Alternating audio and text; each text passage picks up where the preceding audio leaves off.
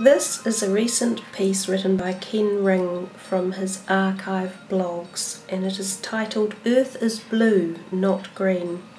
The recent claim by New Zealand's Chief Science Advisor that more extreme rainfall, more hot weather, stronger winds and longer droughts over coming decades will have potentially massive effects on oceans and marine life shows a basic misunderstanding of marine life on the planet.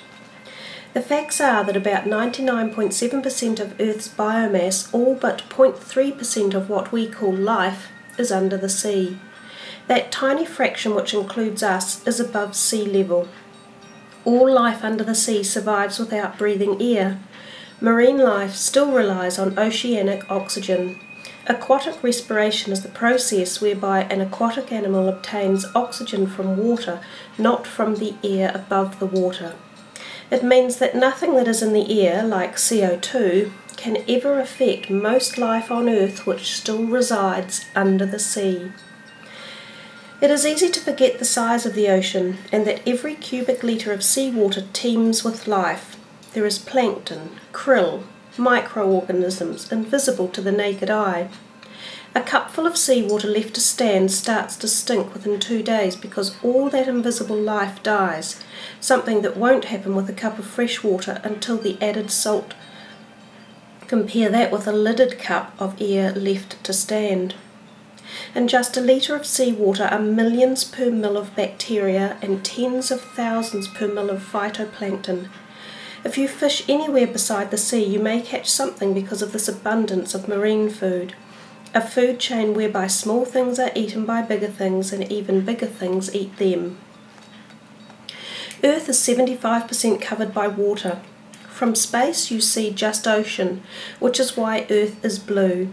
3 or 4 billion years ago a comet or asteroid landed in the sea, and the intense energy from that impact was enough to enable amino acids, the building blocks of life, to form by fusing together C, N, H and O.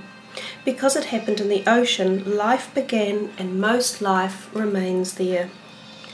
Land volcanically arose from the ocean and life developed on land, sometimes returning to the sea via earthquakes. Vertical land movement still features in Pacific atolls like Tualuva and Kiribati. New Zealand is still emerging from the sea. The east of the US is sinking, and Norway and Scotland are rising, whilst South England is sinking. The sea controls weather, not vice versa.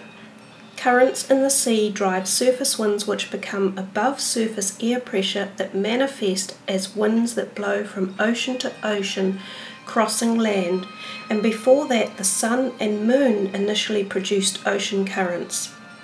Recent weaker currents have led to less mixing in the ocean, bringing higher sea surface temperatures and higher air pressures, resulting in warmth and less rainfall this year for New Zealand in particular. The planet's surface weather generates in the ocean and not on the land, which means not in rainforests, not by people driving around in SUVs, and not by paying eco-taxes. It matters not a jot how many trees there are anywhere. There was weather before trees evolved. Nothing that is on land can affect, monitor or control the immense weather-generating forces that exist in the ocean. Weather is huge in energy. A cyclone releases as much energy in 1 second as a dozen Hiroshima bombs. It is why claiming there are organisations controlling weather is to claim that there must be groups controlling the ocean and therefore also the sun and the moon, which is plain nonsense. Scientists love to talk about climate change and the dangers of CO2, but the species putting the most CO2 into the atmosphere is termites, and I do find that rather interesting when he states this. Most people wouldn't even know what a termite looks like. Termites produce more carbon dioxide each year than all living things combined. Planting endless trees is nice to create shade, but also tends to create more habitats for more termites, enabling even more CO2 to enter the atmosphere. Political alarmists imagine whatever affects humans affects the planet. Uninformed scaremongering plunges our economy into wasted spending on ridiculous fantasies of avoidance. I want my children to know the truth, and I want them to love real science. I don't want them to be stuck with the misery of all time and thoughts that it is up to them to look after the planet.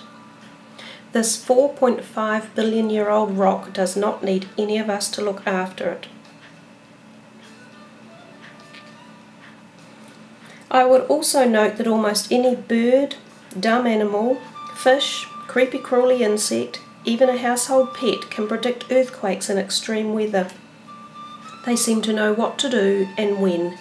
Some get agitated, some want to find open ground in a hurry. Horses break out of stalls, elephants go up hills, cats go in and out and jump off beds, dogs whine and howl, insects leave basements in masses.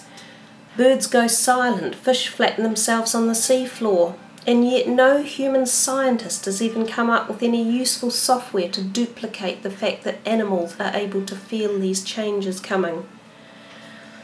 Therefore, although humans optimistically refer to themselves as the master race, I would rule out humans as caretaker contenders.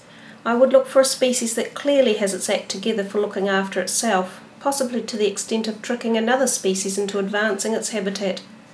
So I would probably pick the termites as someone to rule and watch over our blue planet.